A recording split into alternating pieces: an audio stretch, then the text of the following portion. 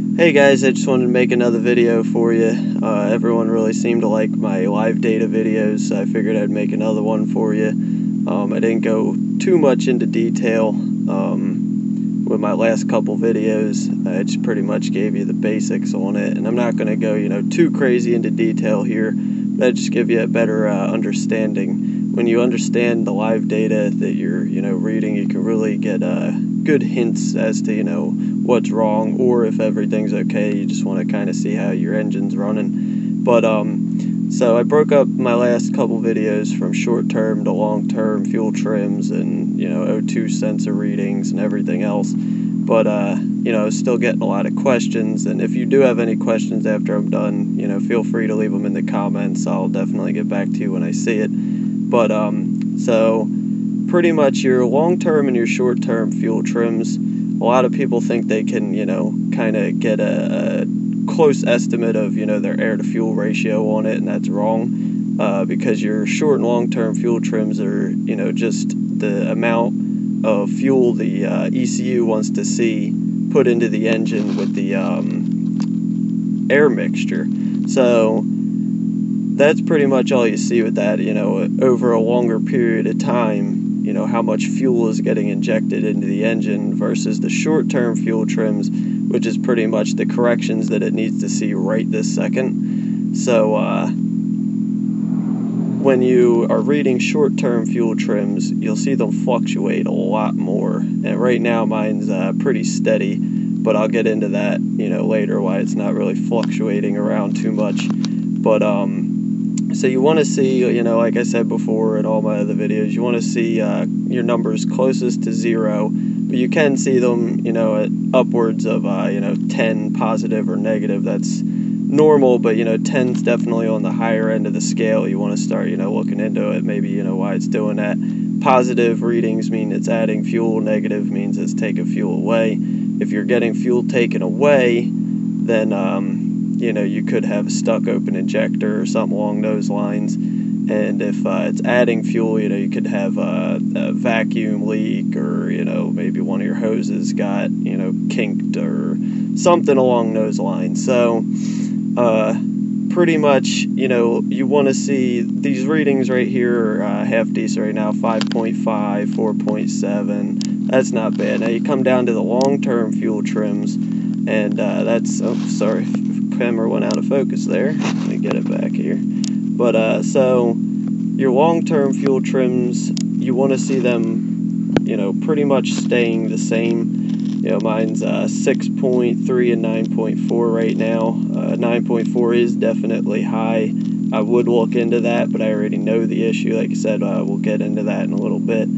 But so when you're reading all this data and you're trying to, process what's going on, you want to look at your short-term fuel trims, your long-term fuel trims, and then how that corresponds to the oxygen sensors. So when you're reading oxygen sensors, it goes, I think the maximum value you could see is 1.27 millivolts, or volts rather, and it'll fluctuate. 0.9 is on the more rich side of the scale, and 0.1 is more on the lean side of the scale. So, if your oxygens, or if you have an exhaust leak like what I'm experiencing now, why my fuel trims are higher, you can see the oxygen sensor for bank 1, sensor 1 is, staying pretty much at 0.7, 0.8.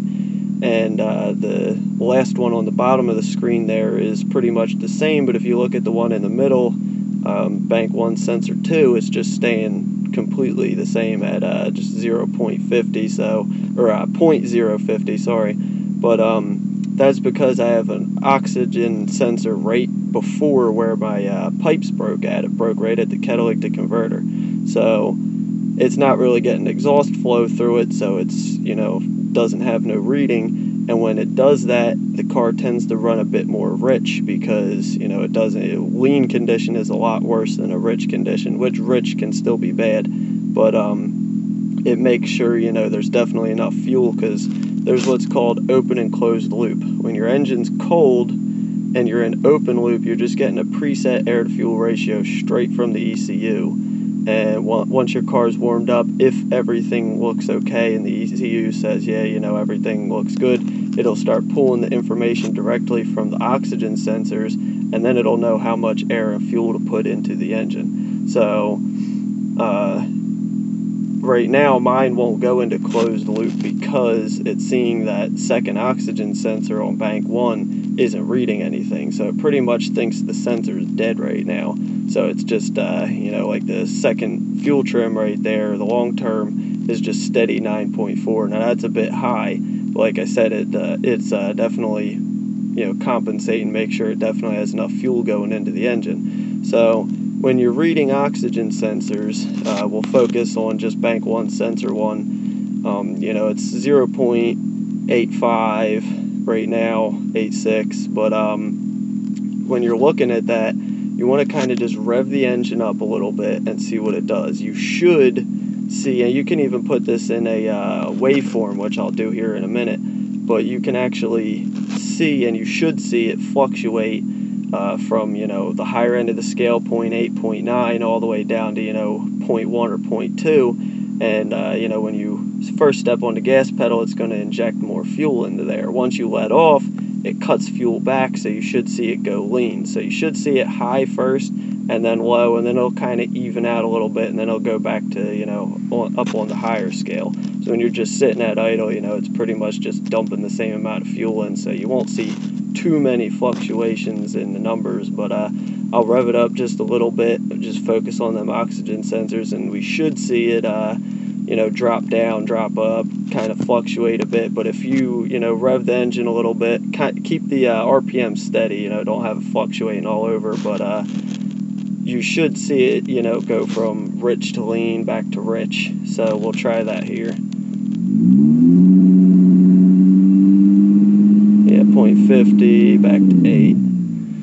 Yeah, so that's what a normal oxygen sensor reading looks like. You know, you rev it up and it goes rich, and then it spikes down to lean, and then you'll get some fluctuations after, because it's kind of trying to figure out, you know, what to do now that it's just back at idle. But that's what you should see, you know, from 0.8 to 0.1, back and forth. Now, for the short and long-term fuel trims, those are really good if you're having, you know, like a stalling condition, or you know, it's just running rough or something. You look at the short term, and you can actually see when I rev it, it should fluctuate a bit, but the long term should really stay the same. If you're at one set RPM for, you know, a long period of time, you'll see the long term fuel trims move one way or another, but your short term fuel trims are always going to fluctuate a bit. So, you know, I'll just hit the gas real quick.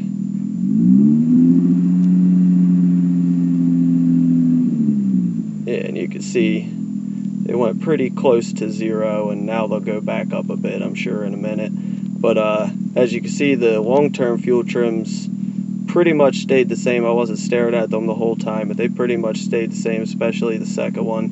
But that's another thing, like I said, if you have any issues like my oxygen sensor, you're not going to go into closed loop, and you're just going to be running off your, you know, factory ECU specs. So you're always going to have that same air to fuel ratio, which brings me to another thing. A lot of people who, you know, say put on a cold air intake, or, you know, something along those lines, they don't understand that your ECU has all these, or your engine rather, has all these sensors. So if you put in a cold air intake, you're thinking, you know, you're getting colder air and you're getting more air, so therefore you're going to have, you know, more power. But that's not the case, because, you know, first off, you just need more fuel to begin with to, you know, get more power. But just for the sake of this, if you put on a cold air intake, your ECU is going to correct the amount of air that's going into the engine. You're not really going to get more. So if you have a vacuum leak and you're getting more air past the mass airflow sensor, you're going to, you know, see these fuel trims start adding a whole lot of fuel, because, you know, it's saying, oh, well, there's unaccounted air, you know, we need more fuel in here. So it might not always do that. Then you start, you know, misfiring or stalling out or something. But yeah, this is really good to know how to do. I think everybody if you have a car, should at least know, the basics on it. You don't have to be, a complete nerd and know everything, but it's definitely good to know how to read live data, especially like I had a intake manifold gasket completely shot, and I looked at the fuel trims, and it was adding a whole bunch of fuel. I mean, this thing was just pegged rich. And sure enough, I grabbed a spray bottle just with some soapy water in it, sprayed it around the intake, and it was bubbling and hissing at me, and it actually sealed up a little bit, and the fuel trim started to go down. So it's definitely good to, learn how to read this stuff, so you can fix your own car, or maybe at least figure out the problem before you take it to somebody, because labor is expensive, and if you don't have to pay somebody, that's always great. It's how I actually started. I didn't have a whole lot of money and wanted to fix the car, so I just learned it myself and just kind of fell in love with it from there, and I just couldn't imagine doing anything else. But like I say, as far as oxygen sensors versus the fuel trims, I think that they both have a significant amount of importance. The oxygen sensor is pretty much telling you, how much fuel and air you're getting into the engine, and the short-term and long-term fuel trims is pretty much just related to the fuel.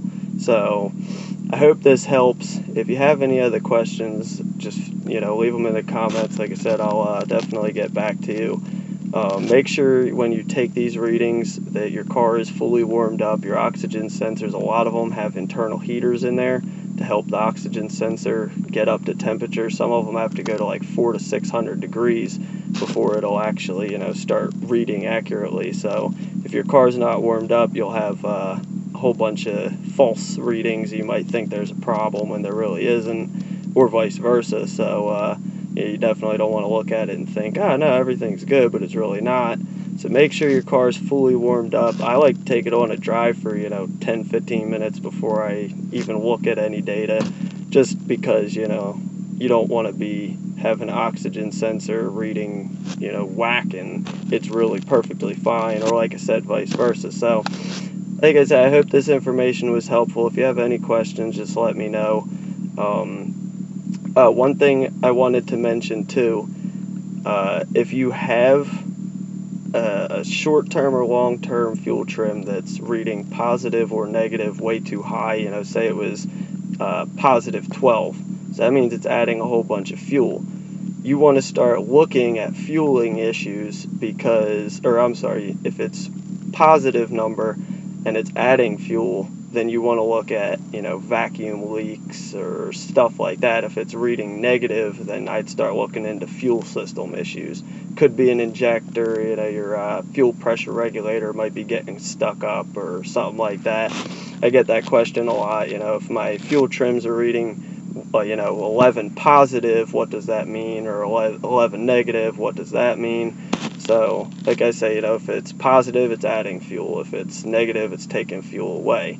And, if you're having a fueling issue, it's not going to take fuel away. There's going to be more demand for fuel. So, just hope that clears that up a little bit. I really appreciate all the support. I don't have, a whole lot of subscribers or no, but I appreciate every single one of you. And if you have any additional questions, comments, just let me know.